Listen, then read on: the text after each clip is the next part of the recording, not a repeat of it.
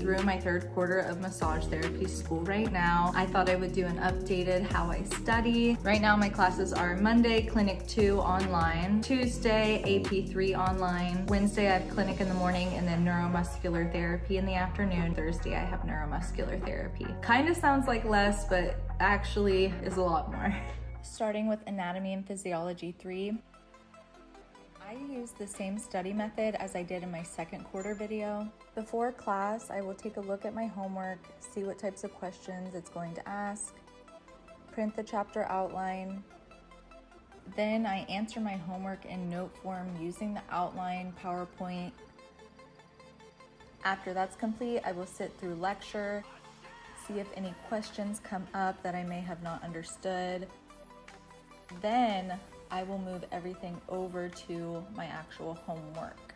I am not a lecture learner at all. This reinforcement method works best for me.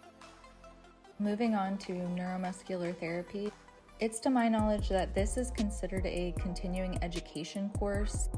I will receive a separate certificate for completing and passing this class. Not all schools offer this within their program.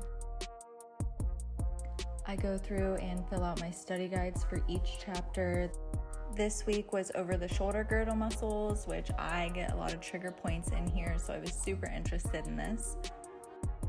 Each muscle has a nickname. For example, infraspinatus is called the side sleeper's nemesis. After finishing the study guide, we get to do a treatment over the muscles that we covered in that chapter.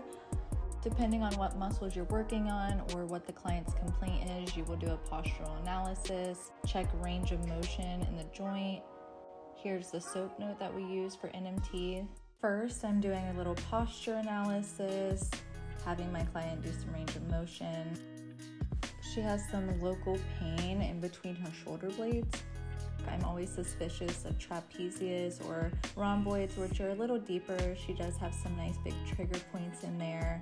After doing some myofascial release techniques and working her trigger points a bit, I incorporate instrument-assisted soft tissue mobilization, or IASTM.